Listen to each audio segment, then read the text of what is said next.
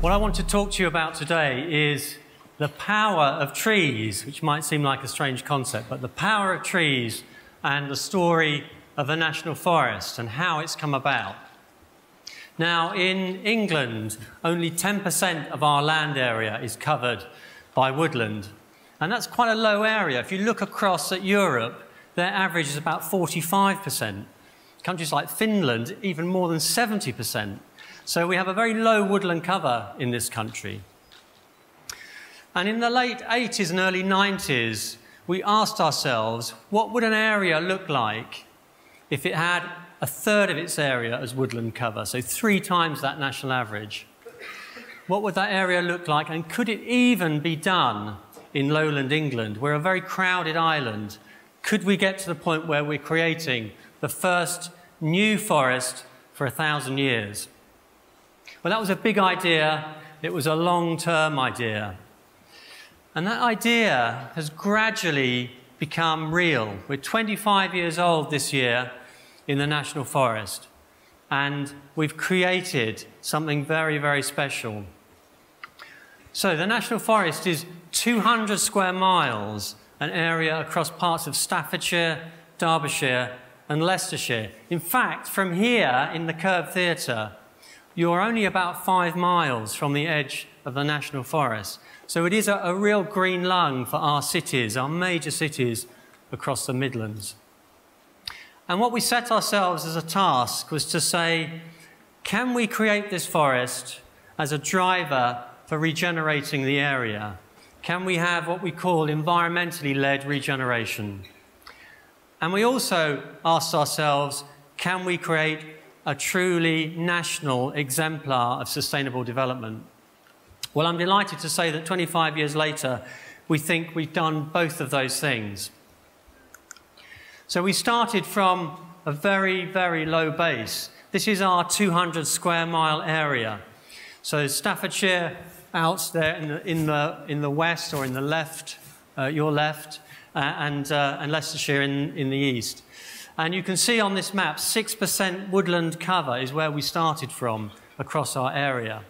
So below that national average.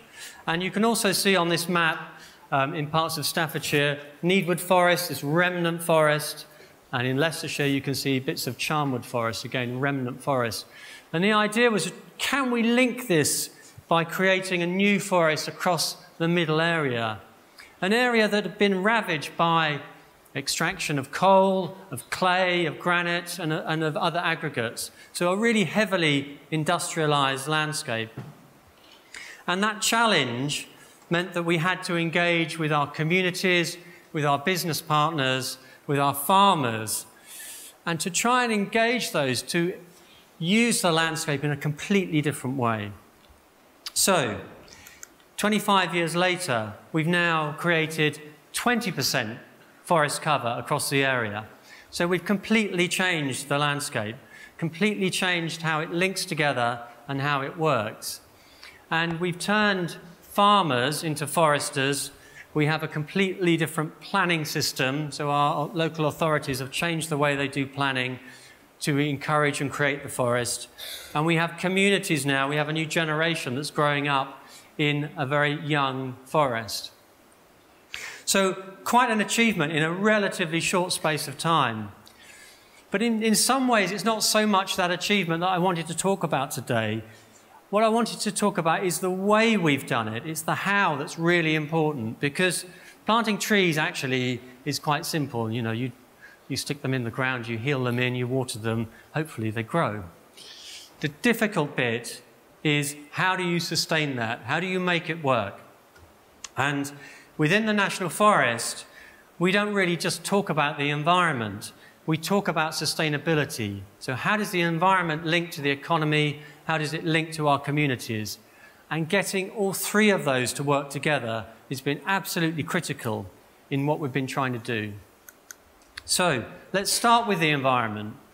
And we started with an environment something like this. We know we had heavy extraction, heavy industry across much of our area.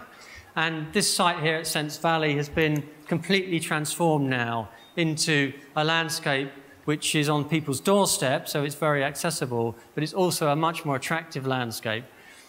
But also in restoring the environment, you don't just change the way it looks, but you actually change what it does. So this kind of environment is storing carbon, it's slowing down water in the cycle, it's stopping soil erosion, it's cleaning the air and improving our atmospheric conditions.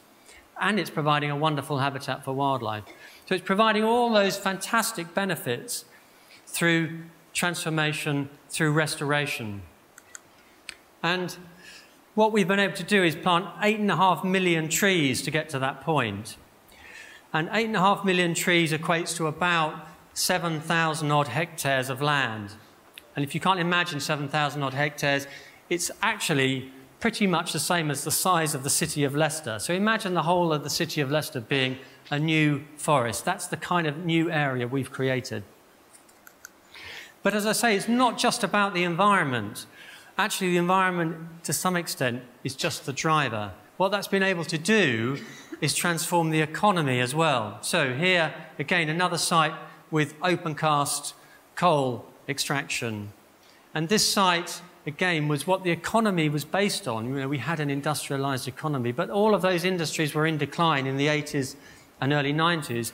And this particular site is now the site of the Hicks Lodge Cycle Centre. Some of you will know this site in the forest. So not only is it providing a wonderful new resource for our communities, but it's also providing some economic development with jobs. It provides cycle hire, there's a cafe there, there's other facilities, there's some wonderful cycle routes. So it's linking in with the wider tourism economy for the area. And what we've been able to do in our 25 years is increase the value of the tourism economy by nearly 50% now across the area. So the tourism economy and the woodland economy are actually where the future lies. And we can't think about the environment and the economy without thinking about our communities. So they have to work hand in hand. And our communities, again, were heavily involved in those industries. And we've transformed that now, not just the confidence of those communities, not just the lifestyles of those communities, but actually now the National Forest is the #1 place in the Midlands to relocate to. So people are coming here because it has such a high quality of life. So individuals are now engaging in their local woodlands. And the reason they're doing that is because we've created 80% of that new forest landscape with public access. So we're not just creating a forest for the few, we're creating a forest for everyone. And that's really, really critical to what we've been trying to do. So the benefits accrue right across the board. And that really is a central part of what I wanted to get across to you, which is that when you use trees, when you use the power of trees, they actually pay you back 3 times. So they pay you back in restoring the environment and all those wonderful benefits and services that it provides free of charge. They pay you back by giving you growth in the economy if you get the kinds of jobs that relate to the leisure and tourism economy. And they pay you back a 3rd time by allowing people to access those sites, reducing some of the health burden on the NHS. So trees are really powerful in how they can do that, and they're a real hallmark of sustainability. And that's a word you don't hear very much of these days, at least what I would say real sustainability. And that's our mantra, that's our mission, is to try and perpetuate that. And we are 25 years old, but actually 25 years is quite a short time in the life of the forest. You have to think in centuries. And those benefits that we're being felt now are really only the tip of the iceberg. They will multiply up over the next 25 years.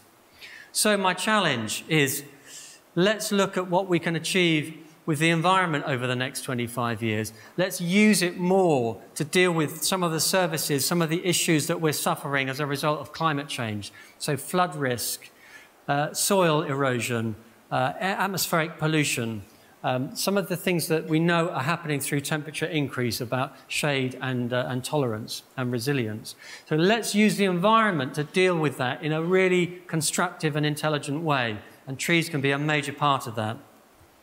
Let's look to the economy and let's grow those businesses that rely on the forest to thrive and actually give back to the forest because of what they do. So our leisure businesses and tourism businesses, our woodland economy and our green economy. Let's grow that in this area so we continue to create a fantastic place to be. And also, let's shift our public services so that we don't deal with acute things at the end of the spectrum so heavily. We can deal with prevention. And some of these things that are happening right now around obesity, respiratory diseases, heart disease, mental health, isolation, all huge problems for our social sector. Let's shift those so that people are working with the forest to reduce the incidence of them at the outset. And that way, we can create real sustainability. So you, as the next generation of business leaders, the next generation of policymakers, I urge you to think big, to think in a really joined up way, but ultimately think long term, think like a forest, and we can succeed with real positive change. Thank you.